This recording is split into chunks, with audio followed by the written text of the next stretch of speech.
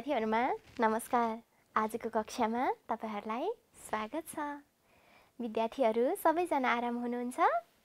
शाबास, मलाई पनि एकदमै ठीक छ। आज हामी कति कक्षाको कुन विषयमा छलफल गर्दै छौं?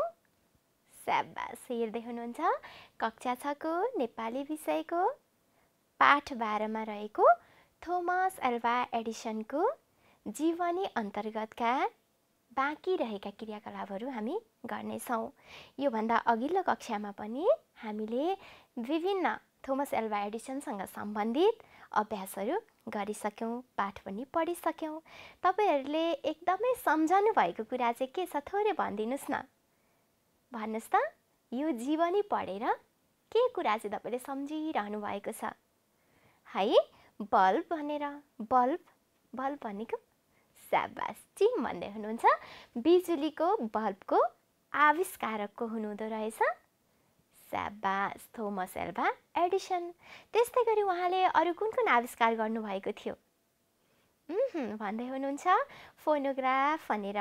अरु भन्दै जानुस् त। फोनोग्राफ भन्नुभयो, बिजुलीको बल्ब, त्यस्तै गरी शाबास, फोटो खिच्ने क्यामेरा भन्दै हुनुहुन्छ। अरु सम्झनु भएको कुरा? टेप रेकर्डर, त्यस्तै गरी शाबास, भोटिङ रेकर्डर मेसिन जस्ता महत्त्वपूर्ण आविष्कारहरू उहाँले गरेर विज्ञानको जगतमा चाहिँ हामी सबैलाई सहज बनाइदिनु भएको छ। यदि उहाँले क्यामेरा नबनाइदिनु भएको भए आज हामी यसरी हेर्न सक्थ्यौं त? सक्दैनथ्यौं है। त्यस्तै गरेर बिजुलीको बल्ब बनाइदिनु भएको भए हामी अन्धकारमै हुन्थ्यौं होला है। पुरानो जमानामा जस्तै टुकी बालेर, सानो बत्ती बालेर चाहिँ बस्नुपर्ने, पढ्नुपर्ने दिनहरू यथावत नै रहन्थे। त्यसैले उहाँको देनलाई त हामी भुल्न सक्दैनौं। भाइ बहिनीहरूले जीवनी के हो भन्ने त उहाँको जीवनी पढेर पनि थाहा पाउनुभयो। महत्त्वपूर्ण काम गर्ने विश्वका चर्चित व्यक्तिहरू, त्यस्तै आफ्नै देशमा रहेका विभिन्न व्यक्तिहरूको बारेमा हामी जीवनी लेख्छौं, पढ्छौं, सुन्छौं र लेख्दा, पढ्दा र सुन्दै गर्दा उहाँहरूको जीवनीबाट हामीलाई पनि केही गर्नुपर्छ है भन्ने प्रेरणा पनि प्राप्त हुन्छ। र यो जीवनी चाहिँ अन्तर्राष्ट्रिय स्तरको जीवनी हो, किनभने उहाँ कुन देशमा जन्मिनु भएको थियो? शाबास, अमेरिकामा भन्दै हुनुहुन्छ। भाइ बहिनीहरूले अमेरिका भन्दै हुनुहुन्छ। अमेरिका भन्ने शब्द अंग्रेजी हो, तर हामी नेपालीमा पनि अमेरिका नै भन्छौं है। अब धेरै कुरा याद गर्नुभएको छ। अरु क्रियाकलाप पनि हामीले गरेका थियौं र अब आज चाहिँ हामी कुन विषयवस्तुमा छलफल गर्दै छौं त? ढिला नगरेर सुरु गरिहाल्छु गुरुआमाले। हेर्दै जानुस् है त, स्लाइडमा हेर्नुस् त। तलका शब्दको शब्द स्रोतसँग जोडा मिलाउनुहोस् भनिएको छ। भाइ बहिनीहरूलाई स्रोत भन्ने बित्तिकै के कुराको याद आउँछ? मुहान भन्नुभयो। मुहान के को हुन्छ होला है? पानीको हुन्छ। पानीको मात्र मुहान हुँदो रहेछ त? शब्दको पनि त मुहान हुने रहेछ नि, हो कि होइन? शब्द त्यत्तिकै त उत्पत्ति हुँदैन, काहीँ न काहीँबाट आउने भयो अथवा कसैले प्रयोग गरेर त्यसलाई प्रचलनमा ल्याउनु पर्यो। तपाई आफैले बनाएको मात्र शब्दको प्रयोग नहुन सक्छ, धेरै मानिसहरूले प्रयोग गर्ने हुनु पर्यो, अर्थपूर्ण हुनु पर्यो, हो कि होइन? हो। भाइ बहिनीहरूलाई यो धेरै शब्दको बारेमा व्याख्या गर्नुभन्दा पनि यो क्रियाकलाप गरिहालौं। त्यसपछि तपाईहरुले बुझ्दै जानुहुनेछ शब्द स्रोत के रहेछ, शब्द कहाँबाट आउने रहेछन्। पानी त कुवाबाट आउँछ होला है, त्यस्तै गरी हिमालबाट हिउँ पग्लिएर आउँछ होला। पानीका मुहानहरू धेरै छन्, त्यसो शब्दका पनि मुहानहरू पक्कै पनि छन्। के रहेछन् हामी बिस्तारै छलफल गर्दै जान्छौं। अहिले यो क्रियाकलाप गरौँ है त। तयार हुनुहुन्छ? शाबास। अब एकपटक पढ्नुहोस् त, यहाँ के दिएको छ? यो के होला? कोट हो। त्यस्तै गरी बुइँगल, यो शाबास, टुना र डम्फु भन्न थालिसक्नुभयो कतिजना। डम्फु। अनि घले, यो के होला? शाबास, च्याङ्ग्रा। पढ्दै जानुहोस्। आपस, होन्डा। त्यस्तै गरी दायाँतिर दिएको यो शब्द के होला? कसरी उच्चारण गर्ने? शाबास, शेर्पा। गुरुङ। अंग्रेजी, यो के होला है? नेवारी। शाबास, जापानी। तामाङ अनि अन्तिम शब्द छ हिन्दी। अब यी शब्दहरूलाई जोडा मिलाउनु पर्यो है। जस्तै कोट शेर्पा जातिले प्रयोग गर्ने शब्द हो कि, अथवा गुरुङबाट आएको शब्द हो कि, अङ्ग्रेजीबाट आएको शब्द हो कि, नेवारीबाट आएको हो कि, कहाँबाट आएको होला अनुमान गर्नुभयो? गरिसक्नुभयो, धेरैजनाले मिलाइसक्नु भएको छ। के रहेछ? स्याबास, अङ्ग्रेजी भन्दै हुनुहुन्छ। ल गुरुआमाले पनि मिलाइदिन्छु है त। कोट अङ्ग्रेजी भाषाबाट आएको शब्द हो। त्यस्तै गरी बुइगल भनेको चाहिँ कुन भाषाबाट आएको होला त नि? स्याबास, धेरैजनाले मिलाउनु भयो नेवारी भनेर। अझ धेरै नेवारी समुदायको बालबालिका भाइ बहिनीहरूले त झन् चाँडै भनिसक्नु भयो हाम्रो समुदायबाट आएको हो भनेर।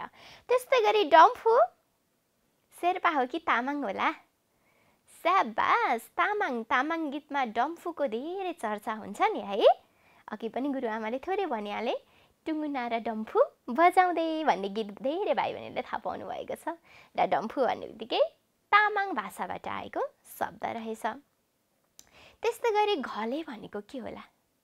ओहो, गुरुङ जातिका भाइ बहिनी उठेर भन्दै हुनुहुन्छ गुरुङलाई घले पनि भनिन्छ भनेर। स्याबास, कस्तो राम्रो जवाफ दिनुभयो। गुरुङलाई घले पनि भनिन्छ, अथवा गुरुङ जातिबाट आएको शब्द के हो त? घले हो।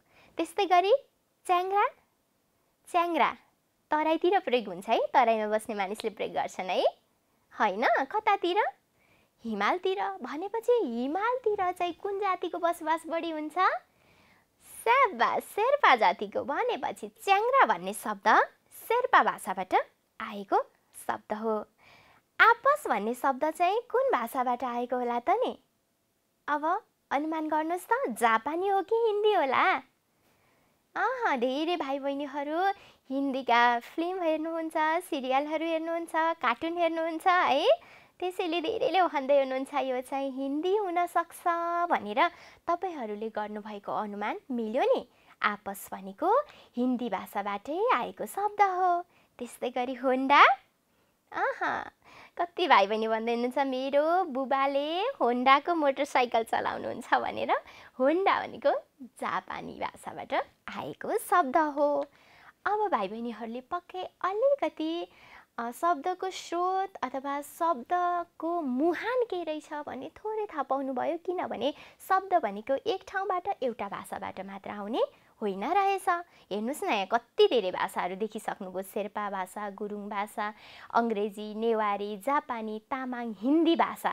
यस्तै गरी अन्य धेरै भाषाहरू ल्याटिनबाट, फ्रान्सबाट, अरबीबाट, फारसी भाषाहरूबाट पनि हामीले नेपालीमा प्रयोग हुने शब्दहरू लिएका छौँ। जुन शब्दको प्रयोग नेपालीमा गरिन्छ तिनीहरूलाई चाहिँ हामी आगन्तुक शब्द भन्छौँ। विभिन्न भाषाबाट आएका शब्द। यहाँ अहिले पछि हामी परिभाषा पनि हेर्छौँ। अर्को क्रियाकलाप थोरै गरिहालौँ है त। पाठमा प्रयोग भएका अङ्ग्रेजी भाषाबाट आएका 10 वटा शब्द खोजेर लेख्नुहोस् भनिएको छ।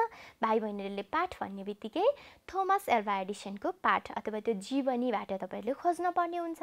त्यहाँ पर्याप्त मात्रामा अङ्ग्रेजी भाषाबाट आएका शब्दहरू छन्। किनभने थोमस एल्वा एडिसन जुन नाम छ त्यो आफैमा अङ्ग्रेजी भाषाबाट आएको नाम, अथवा उहाँ नै अमेरिकामा जन्मिनु भएकोले अमेरिका शब्द, थोमस एल्वा एडिसन भन्ने शब्द त्यो नाम नै अङ्ग्रेजी भाषाबाट छ। अरू त कति धेरै छन्। किनभने थोमस एल्वा एडिसन धेरैवटा अमेरिकाका धेरै राज्यहरूमा बसाइँ सरेर जानुभएको छ। ती प्रत्येक राज्यको नाम पनि अङ्ग्रेजीमै छ। तिनी शब्दहरूलाई चाहिँ यहाँ राखिएका छन्। तपाईँहरूले खोज्दै गर्नुहोला। गुरुआमाले पनि यहाँ लेखेर देखाउँछु। हुन्छ? ल हेरौँ है त के रहेछन्। टेलिग्राफ भन्ने एउटा शब्द छ। यो अङ्ग्रेजीबाट आएको र नेपालीमा पनि हामी टेलिग्राफ भनेरै प्रयोग गर्छौँ। त्यस्तै गरी अर्को शब्द रहेको छ टेप रेकर्डर। त्यस्तै गरी अर्को शब्द छ फोनोग्राफ। पढ्दै जानुहोला, तपाईँहरूले पनि खोज्दै जानुहोला। त्यहाँ 10 वटा भन्दा धेरै शब्दहरू छन् है। यहाँ जम्मा 10 वटा मात्रै गुरुआमाले राखे, तपाईँहरूले 20-22 वटै भेट्न सक्नुहुन्छ। त्यस्तै गरी अर्को रहेको छ पेटेन्ट राइट। यसलाई प्रतिलिपि अधिकार पनि भनिन्छ र नेपालीमा पेटेन्ट राइट भनेर पनि प्रयोग गरिँदै आइएको छ। त्यस्तै गरी बल्ब भन्ने अर्को शब्द रहेको छ। यो अङ्ग्रेजी भाषाबाट आएको शब्द हो। त्यस्तै गरी अमेरिका, त्यस्तै गरी अर्को शब्द रहेको छ क्यामेरा। हामी क्यामेरालाई क्यामेरै भन्छौँ। अर्को यसको नेपाली शब्द अथवा नेपाली नाम छैन।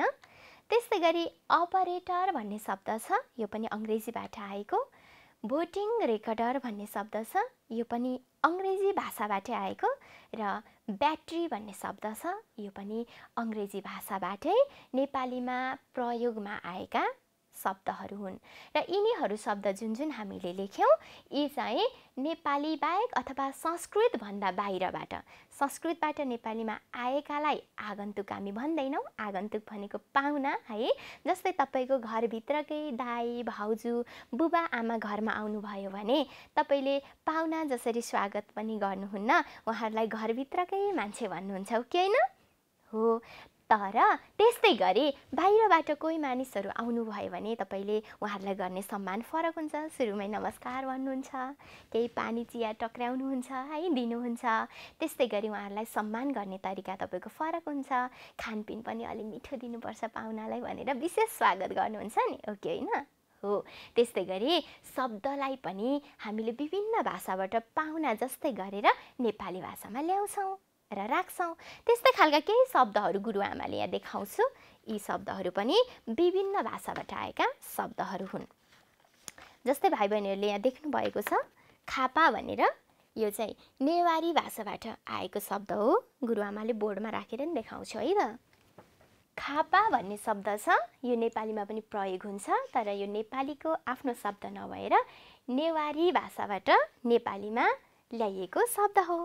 त्यस्तै गरी जागिर भन्ने शब्द देख्नुभयो, यो फारसी भाषाबाट ल्याइएको शब्द हो है। जागिर फारसी भाषाबाट नेपालीमा ल्याइएको शब्द अथवा फारसी भाषामा जागिर भन्ने शब्द रहेको छ। त्यस्तै गरेर अर्को देख्नुभयो के रहेछ, स्याबास मौसम। मौसम भन्ने शब्द चाहिँ अरबी भाषाबाट नेपालीमा ल्याइएको अथवा नेपालीमा पनि प्रयोग हुने शब्द मौसम। आजको मौसम कस्तो छ भन्नुहुन्छ नि, अरबीबाट पाहुनाको रूपमा नेपाली भाषामा आएका शब्द। त्यस्तै गरी अर्को देख्नुभयो के रहेछ, स्याबास सेमिनार। यो चाहिँ जर्मनी भाषाबाट आएको शब्द हो है त। जर्मनी भाषाबाट नेपालीमा ल्याइएको शब्द सेमिनार। अब भाइ बहिनीहरूले अलिकति बुझ्नुभयो होला पक्कै पनि, विभिन्न भाषाबाट नेपाली अथवा संस्कृतभन्दा बाहिरी भाषा अन्य भाषाबाट नेपालीमा प्रयोगमा आएका शब्दहरूलाई हामी आगन्तुक शब्द, पाहुना शब्द भन्छौँ। फेरि एकपटक उच्चारण गरौँ, खापा, जागिर, मौसम, सेमिनार। अब भाइ बहिनीहरूले यी शब्दहरूलाई वाक्यमा प्रयोग पनि गर्नुहुने सेक्सनमा थोरै परिभाषा हेरिहालौँ है त। संस्कृत भाषा बाहेक अन्य भाषाबाट नेपाली भाषामा प्रयोगमा आएका शब्दलाई आगन्तुक शब्द भनिन्छ। आगन्तुक भनेको पाहुना पनि हो भनेर गुरुआमाले भनिसके। जस्तै नर्स, रेडियो, चाउचाउ। चाउचाउ शब्द चीनबाट आएको शब्द हो। यसलाई अल्पपोषक पनि भन्छौँ हामी नेपालमा चाहिँ। सकेसम्म चाउचाउको प्रयोग नगरौँ, बालबालिकाहरूको मानसिक शारीरिक रूपमा हानि गर्छ भनेर धेरै ठाउँहरूमा तपाईँहरूको विद्यालयमा पनि पक्कै यस्तो खानेकुराहरू खान दिनुहुन्न होला। मिठो त लाग्छ तर सबै मिठो चिजले शरीरलाई फाइदा गर्दैन। त्यस्तै गरी कलेज छ, कौसी, पैसा, कोट, च्याङ्रा, आपस आदि शब्दहरू रहेका छन्। यी शब्दहरू पनि विभिन्न भाषाबाट नेपालीमा पाहुना भएर आएका शब्द हुन् अथवा आगन्तुक शब्द हुन्। पाहुना शब्द, आगन्तुक शब्द त बुझ्नुभयो। अनि संस्कृतबाटै आएको शब्दलाई चाहिँ के भनिन्छ होला, थोरै जानकारी मात्र लियौँ। के भनिन्छ होला थाहा छ? छैन है, गुरुआमाले लेख्छु है त। तत्सम शब्द भन्छौँ हामी है। संस्कृतबाट जस्ताको तस्तै नेपालीमा आएका शब्द तत्सम। संस्कृतबाट नेपालीमा प्रयोग हुँदै गर्दा अथवा नेपाली भाषामा आउँदै गर्दा केही मात्रामा रूप परिवर्तन भएर आउँछ भने त्यसलाई हामी तद्भव भन्छौँ। तद्भव शब्द भन्छौँ। र तत्सम, तद्भव र अर्को भर्खरै पढेको के थियो त? स्याबास आगन्तुक भनेर हामीले पढिसक्यौँ। भनेपछि अघि पानीका स्रोतहरू भाइ बहिनीहरूलाई भन्दै गर्दा हिमालको हिउँ पग्लेर आउने कुवाको पानी है, त्यस्तै गरेर अन्य विभिन्न खोला नालाबाट चाहिँ पानीको स्रोत हुन्छन्, त्यहाँबाट पानी आउँछ भने जस्तै शब्दका पनि विभिन्न स्रोतहरू रहेछन्।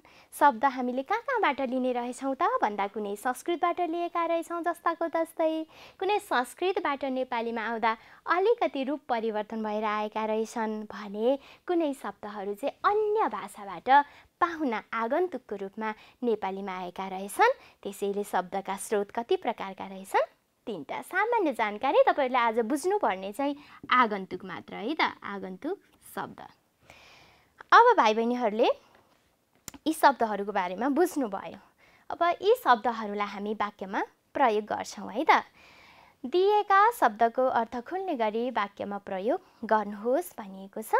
यहाँ दिएको छ शब्द नर्स, रेडियो, चाउचाउ, कलेज, कौसी, पैसा, कोट, च्याङ्रा, आपस भनेर शब्दहरू राखेकी छु। अरू पनि धेरै शब्दहरू छन् जुन विभिन्न भाषाबाट नेपालीमा आएका छन्। तपाईहरुले खोज्न सक्नुहुन्छ कहाँ कहाँबाट कुन कुन शब्दहरू आएका छन् भनेर।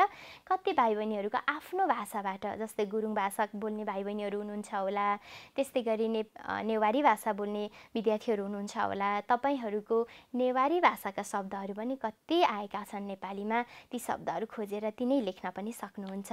अब हामी यसलाई वाक्यमा प्रयोग गर्छौँ है त, तपाईहरु पनि गर्दै जानुहोस्। जस्तै गुरुआमाले आपस भन्ने शब्दलाई वाक्यमा प्रयोग गरेकी छु। हामी एक आपसमा मिलेर बस्नुपर्छ। हामी एक आपसमा साथी साथी मिलेर बस्नुपर्छ भन्ने छ। त्यस्तै गरी अर्को रहेको छ म रेडियोबाट समाचार सुन्छु। त्यस्तै गरी यहाँ रेडियो भन्ने शब्द अङ्ग्रेजीबाट आएको हो। त्यस्तै गरी नर्सले बिरामीको हेरविचार गर्छन् है। भाइ बहिनीहरूलाई थाहा छ पक्कै पनि अस्पताल कहिले न कहिले पुग्नु भएको होला, आफै बिरामी भएर अथवा घरको कोही आफन्त बिरामी भएर पुग्नु भएको छ। त्यहाँ देख्नु भएको छ नर्सले बिरामीलाई के गर्नुहुन्छ? हेरविचार गर्नुहुन्छ, इन्जेक्सनहरू दिनुहुन्छ है, सुई लगाइदिनुहुन्छ। डर लाग्छ? डर लाग्छ होला। अर्को हेर्नुहोस् त, मेरी दिदी कलेजमा पढ्नुहुन्छ। कलेज भन्ने शब्दलाई हामीले यहाँ वाक्यमा प्रयोग गर्यौँ र यहाँ आएका जति पनि शब्दहरू छन् यी नेपालीका आफ्नै मौलिक शब्द नभएर अन्य विभिन्न भाषाबाट नेपालीमा ल्याइएका शब्दहरू हुन्। अब तपाईहरुले यहाँ बाँकी रहेका शब्दहरूलाई वाक्यमा प्रयोग आफ्नै तरिकाले पक्कै गर्नुहुनेछ। यो तपाईहरुलाई गृह कार्य हुन्छ। स्याबास। अब अर्को क्रियाकलाप रहेको छ, दिएको अनुच्छेद पढ्नुहोस्। उक्त अनुच्छेदमा रेखाङ्कन गरिएका, छड्के पारिएका र रातो अक्षरसहित रेखाङ्कन गरिएका शब्दमा ध्यान दिनुहोस् भनिएको छ। राम्रोसँग निर्देशन हेर्नुहोस् है। छड्के पारिएका, रातो अक्षरसहित रेखाङ्कन गरिएका र रेखा मात्र कोरिएका छन्। 3 प्रकारका शब्द छन् यहाँनिर। छन त अरू पनि छन्, तर विशेष गरी तपाईहरुले ख्याल गर्ने छड्के परेका, रेखा तानिएका र रातो अक्षरमा रेखा तानेर दिएका शब्दलाई ख्याल गर्ने। एकपटक पढौँ। हामी खेततर्फ गयौँ अनि काम गरिरहेका किसानसँग सोध्यौँ भने उहाँले नै भन्नुहुनेछ, ओहो माटो महत्त्वपूर्ण कुरा हो, तर पानी भएन भने त माटासित केही बाँकी रहँदैन नि। धत, यति सानो कुरा पनि तिमीलाई भन्नुपर्छ? पानी भएपछि मात्र पो माटाले हामीलाई अन्न, सागपात र फलफुल सब कुरो दिन्छ भनेर यहाँ एउटा अनुच्छेद राखिएको छ। कृषिसँग सम्बन्धित, किसानसँग सम्बन्धित अनुच्छेद छ। अब भाइ बहिनीहरूले हेरिसक्नुभयो यहाँ छड्के अक्षरमा अथवा छड्के पारेर दिएका शब्दहरू कतिवटा रहेछन् भन्नुहोस् त, के छन्? भन्दै हुनुहुन्छ। अनि त्यसपछि स्याबास भने, तर अरू केही भेट्नुभयो? र पनि भेट्नुभयो। अब भाइ बहिनीहरूलाई यी छड्के अक्षर किन दिएको होला, त्यस्तै गरी रातो अक्षरमा किन दिएको होला, त्यस्तै गरी रेखाङ्कन गरेर यी शब्दहरू किन दिएको होला भन्ने लागिरहेको छ। अब गुरुआमाले थोरै बुझाउँछु है त। यहाँ छड्के पारेर आएका जति पनि शब्दहरू छन् यिनलाई हामी के भन्छौँ त? स्याबास, धेरै भाइ बहिनीले थाहा पाउनु भएको रहेछ, संयोजक भनेर। त्यसो भए संयोजकको काम चाहिँ के रहेछ त? भन्नुहोस् त, यही वाक्य हेरेर भन्नुहोस् त। संयोजकको काम के रहेछ? स्याबास, वाक्यलाई जोड्ने। यहाँ कसरी जोडे त वाक्यलाई भन्नुहोस् त? हामी खेततर्फ गयौँ अनि काम गरिरहेका किसानसँग सोध्यौँ भने उहाँले नै भन्नुहुनेछ, ओहो माटो महत्त्वपूर्ण कुरा हो, तर पानी भएन भने त माटासित केही बाँकी रहँदैन नि भनिएको छ। यहाँ कसरी वाक्यलाई जोड्यो होला अथवा शब्दलाई जोड्ने भन्दै हुनुहुन्छ? पदलाई वाक्यलाई दुईटैलाई जोड्ने काम त गर्छ, ल माने मैले, तर यहाँ कसरी यो संयोजक भयो, कसरी जोडियो भन्नुहोस् त? स्याबास, हामी खेततर्फ गयौँ भनेर यहाँ पूर्ण विराम दिएको भए यो वाक्य आफैमा पुरा छ, हो कि होइन? हामी खेततर्फ गयौँ, यो अनि नराखेको भए पनि यो वाक्य आफैमा पुरा छ। त्यस्तै काम गरिरहेका किसानसँग सोध्यौँ, यहाँ पनि हामी पूर्ण विराम दिन सक्थ्यौँ, तर पूर्ण विराम नदिएर अनि, भने, त्यसै गरी तर, भने जस्ता यहाँ विभिन्न संयोजकहरू आएर वाक्यलाई जोड्यो। किन यसरी संयोजक राखिन्छ होला त? थोरै भन्नुहोस् त, तपाईँले बुझेको अनुसार। स्याबास, वाक्यलाई छोटो बनाउनको लागि भन्नुभयो। जस्तै भाइ बहिनीहरूको घर छेउछाउमा कहीँ कतै खोला छ है, खोलामा पुल छैन भने कति परसम्म जहाँ चाहिँ बाटो त्यो खोला तरेर पारी जान सकिन्छ त्यो ठाउँसम्म तपाईँ हिँड्दै हिँड्दै हिँड्दै जानुहुन्छ, अनि अलिकति साँघुरो ठाउँ, ठुल्ठुला ढुङ्गा भएका ठाउँमा फड्को मारेर तपाईँ खोला तर्नुहुन्छ।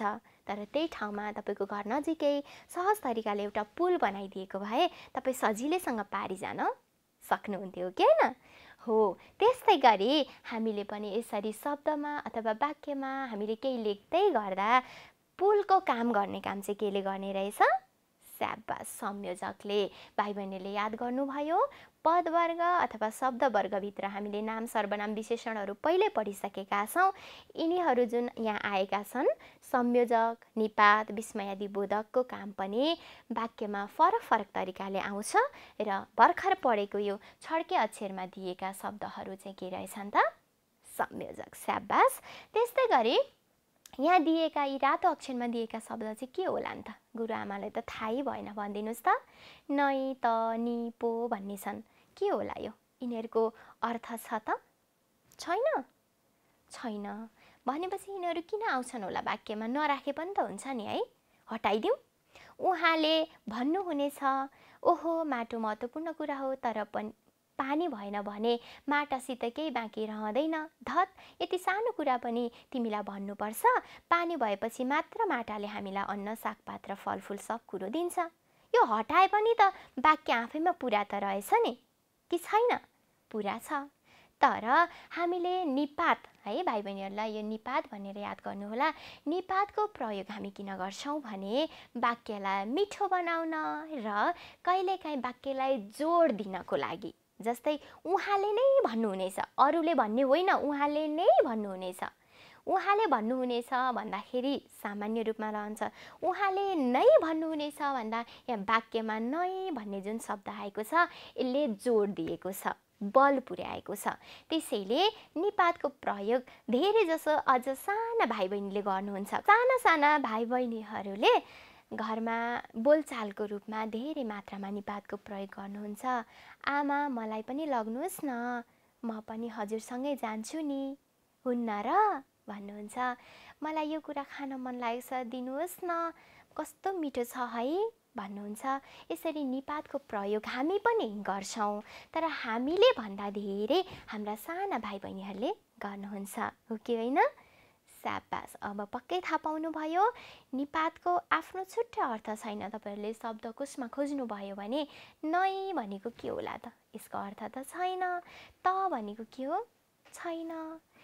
अथवा तपाईँले तको शब्द त भेट्नु होला, देवनागरी लिपिमा भएको त वर्ण हो भनेर, अथवा व्यञ्जन वर्ण हो भनेर त भेट्नुहुन्छ, तर छुट्टै अर्थ भने छैन। जसरी हामी, अनि यी शब्दहरूलाई भेट्नुहुन्छ, त्यस्तै गरी निपातलाई चाहिँ तपाईँले शब्दकोशमा छुट्टै अर्थको रूपमा भेट्नुहुन्न। तर यिनीहरू वाक्यमा प्रयोग हुन आइसकेपछि वाक्यलाई मिठो बनाउने र कहिलेकाहीँ वाक्यलाई जोड दिने काम गर्छन् भनेर बुझ्नुभयो। अब यहाँ दिएको अर्को शब्द छ ओहो र धत। जसलाई रेखाङ्कन गरिएको छ। यी शब्दहरू चाहिँ के होलान्? तपाईँले कति बेला ओहो प्रयोग गर्नुहुन्छ, धत्तेरी भनेर कति बेला प्रयोग गर्नुहुन्छ है? धेरै भाइ बहिनीले भन्दै हुनुहुन्छ। यस्ता शब्दहरू चाहिँ हामी खुसी हुँदा, दुखी हुँदा, कुनै कुरा घृणा लाग्दाखेरि छी भन्नुहुन्छ नि। कहिलेकाहीँ विद्यालय जाँदा बाटोमा फोहोरको डङ्गुर देख्नुभयो भने नाक बन्द गरेर छी कस्तो फोहोर, कस्तो दुर्गन्ध भन्नुहुन्छ कि होइन?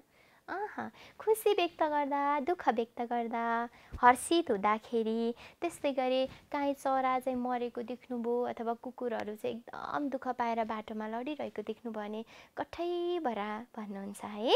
हो, यस्ता शब्दहरूलाई चाहिँ हामी विस्मयादिबोधक भन्छौँ। तपाईँको खुसी, दुःख, पीडाहरू, घृणालाई व्यक्त गर्ने शब्दहरू विस्मयादिबोधक। हामी थोरै पछाडि पनि हेर्दै जान्छौँ। माथिको अनुच्छेदमा छड्के पारिएका शब्द संयोजक हुन्। संयोजकले शब्द, पदावली र वाक्य जोड्छन्। शब्द बुझिहाल्नुहुन्छ। जस्तै यहाँ छड्के भन्ने एउटा शब्द छ। यस्तै छड्के, पारिएका, यी दुईटा शब्दलाई हामी पदावली भन्छौँ। र यस्तै शब्दहरू जोडिएर जहाँ क्रियापद सहित आउँछ त्यहाँ वाक्य भन्छ। शब्द जोड्ने, पदावली जोड्ने र वाक्य जोड्ने काम चाहिँ संयोजकले गर्छ। गुरुआमाले अगाडि नै बुझाइसके। त्यस्तै गरी माथिको अनुच्छेदमा रेखाङ्कन गरिएका शब्द विस्मयादिबोधक हुन्। विस्मयादिबोधकले वक्ताका मनका हर्ष, खुसी व्यक्त गर्ने। आहा भन्नुहुन्छ, कति राम्रो ठाउँमा कहिलेकाहीँ घुम्न जानुहुन्छ, ओहो भन्नुहुन्छ, विस्मात व्यक्त गर्ने, कठैबरा, बिचरा भन्नुहुन्छ, प्रशंसा व्यक्त गर्ने, त्यस्तै घृणा व्यक्त गर्ने, छी कस्तो फोहोरी केटो भन्नुभयो भने त्यहाँ घृणा व्यक्त भयो। यस्ता व्यक्त गर्ने शब्दहरूलाई चाहिँ हामी विस्मयादिबोधक भन्छौँ। त्यस्तै गरी माथिको अनुच्छेदमा रातो अक्षरसहित रेखाङ्कन गरिएका शब्द निपात हुन्। निपातको अर्थ स्वतन्त्र नभए पनि यिनीहरूले अभिव्यक्तिलाई सुन्दर पार्छन्। अघि भनिहाले, आमा मलाई पनि लानुहोस् न भन्दा आमा मलाई पनि लानुहोस् भन्नु र आमा मलाई पनि लानुहोस् न भन्नु, यो वाक्यमा कुन मिठो छ भन्नुहोस् त? तपाईँले आफै अनुमान गरिसक्नुभयो, भन्नुहोस् त। स्याबास, आमा मलाई पनि लानुहोस् न भन्दा ओहो कस्तो मिठो बोलेको छोरीले भनेर टपक्क टिपेर लैजान मन लाग्छ नि है।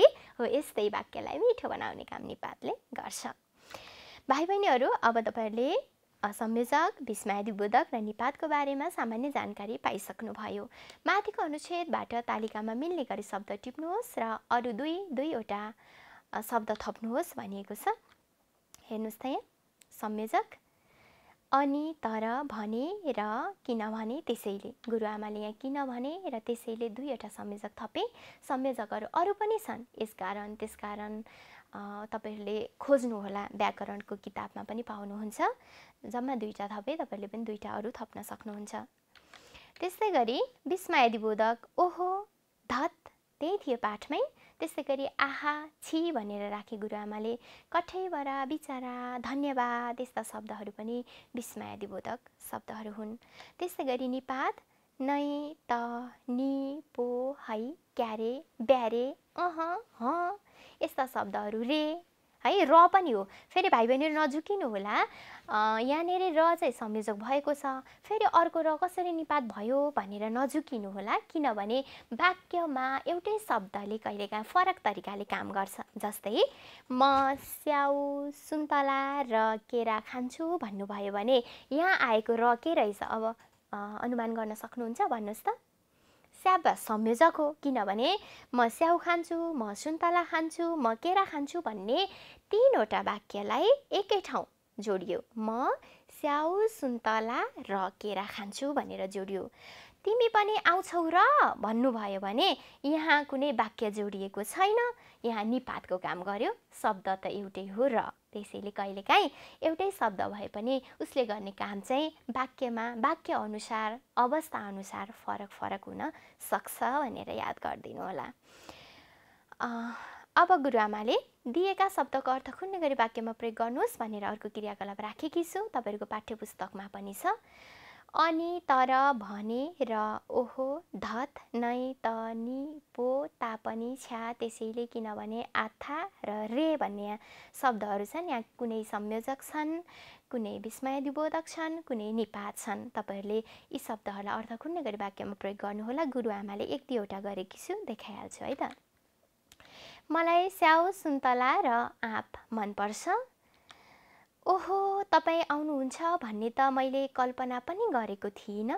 यो ओहो कुन शब्द हो त? अब भन्नुहोस् त, पक्कै छुट्याउन सक्नुहुन्छ। स्याबास, विस्मयादिबोधक। कसरी छुट्याउनु भयो? यो चिन्ह हेरेर भन्नुभयो। तपाईँहरूलाई एकदम सजिलो है, सजिलो तरिकाले पत्ता लगाउने कुरा चाहिँ विस्मयादिबोधक भन्ने बित्तिकै यो चिन्ह याद गर्नुहोला। शब्दको पछाडि यो चिन्ह छ भने यो विस्मयादिबोधक हो भनेर आँखा चिम्लेर लेख्न सक्नुहुन्छ। त्यस्तै गरी अर्को छ आथा। यहाँ आथाको पछाडि पनि चिन्ह याद गर्नुभयो। आथा पानी कस्तो तातो रहेछ, आछु पानी कस्तो चिसो रहेछ भन्नुभयो भने आछु पनि विस्मयादिबोधक।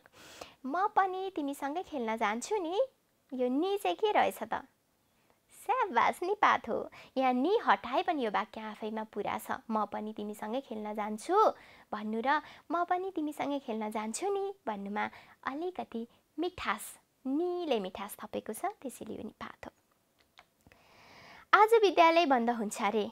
आज विद्यालय बन्द हुन्छ, यो आफैमा पुरा वाक्य थियो।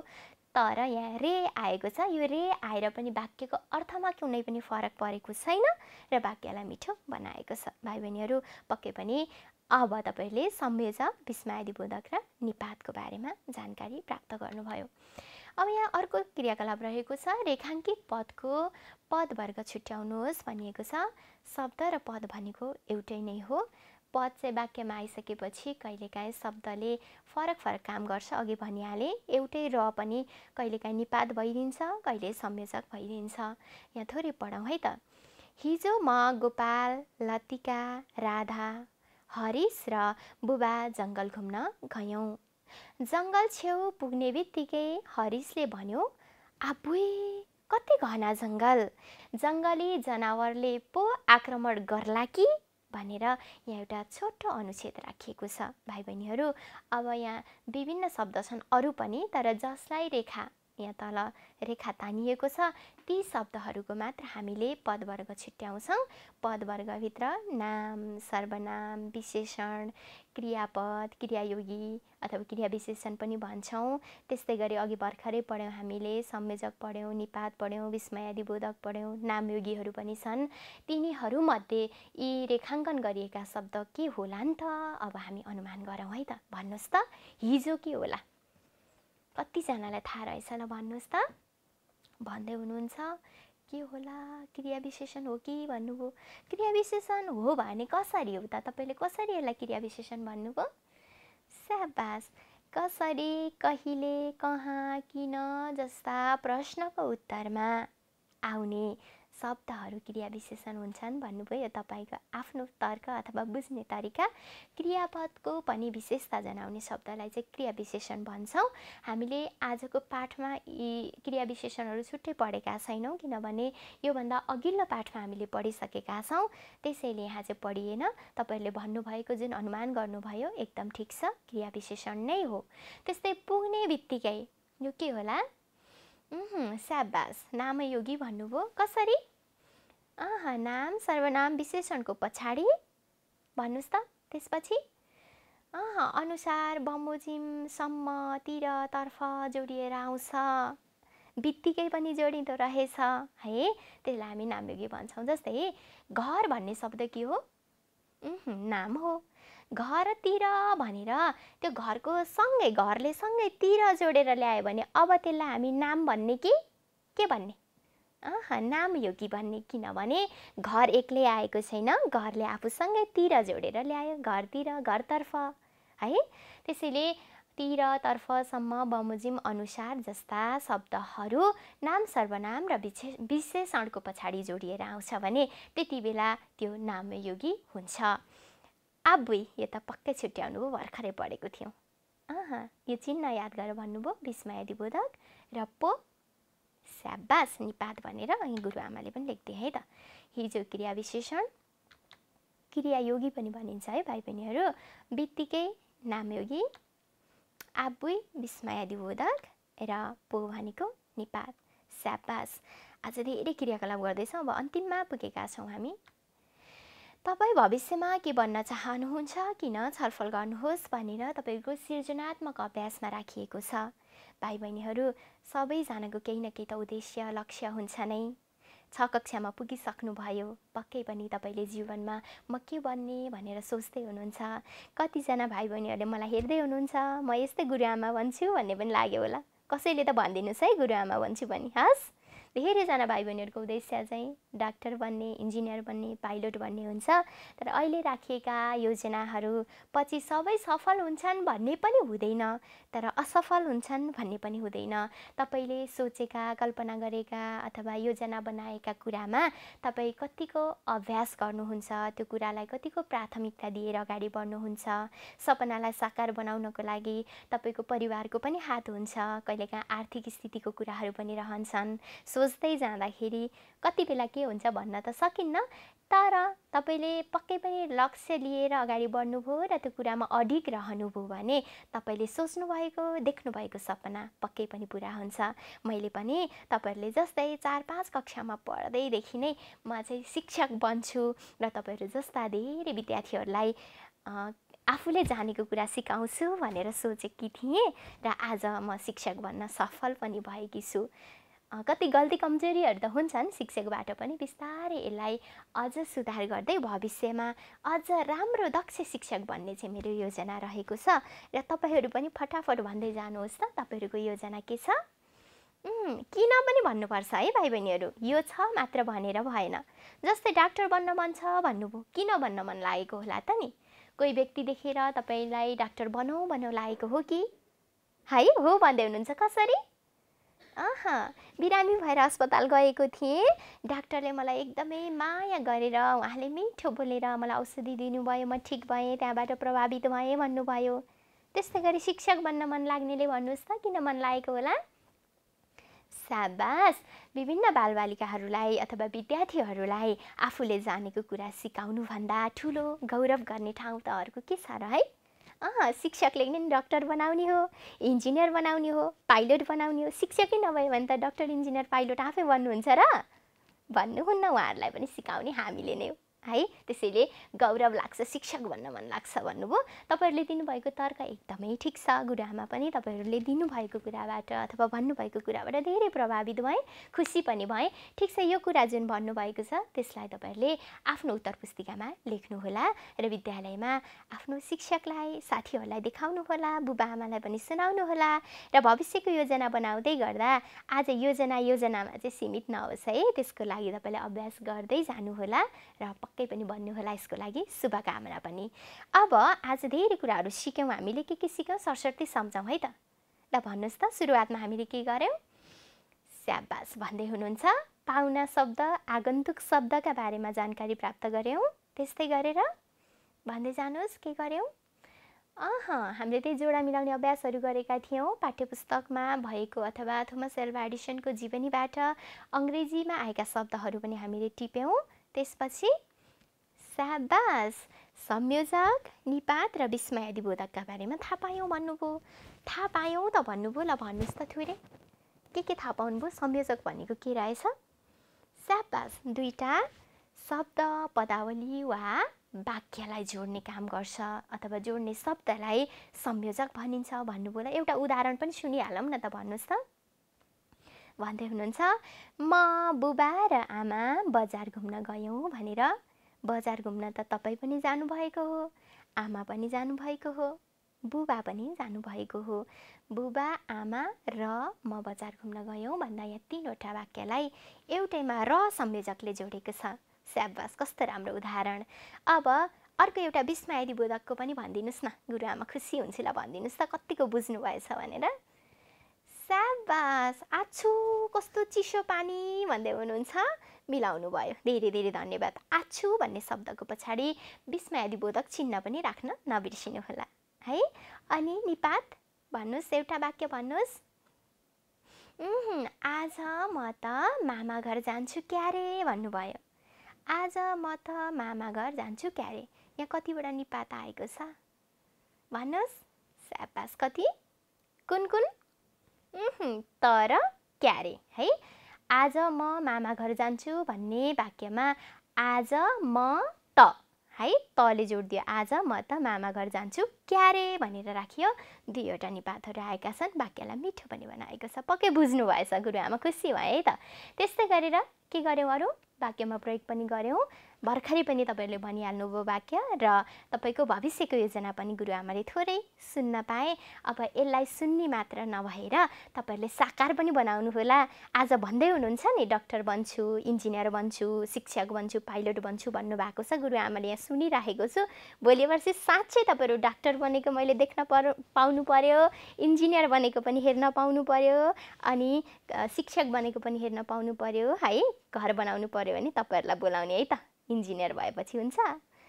गुरुआमा बुढी भएर बिरामी भएपछि तपाईँहरूले उपचार गर्नुपर्छ। हस्, तपाईँ भविष्यमा के बन्न चाहनुहुन्छ भन्ने कुरालाई तपाईँहरूले थोरै जीवनको शैलीमा पनि लेख्न सक्नुहुन्छ। मेरो नाम यो हो, म यति सालमा जन्मिएको हुँ, मेरो जन्मस्थान यहाँ हो, र म भविष्यमा चाहिँ यस्तो व्यक्ति बन्न चाहन्छु, र यो बन्नुको मेरो उद्देश्य चाहिँ यो छ भनेर लेख्नुहोला। भाइ बहिनीहरूले आज गुरुआमा सँगसँगै बसेर धेरै कुराहरू सिक्नुभयो।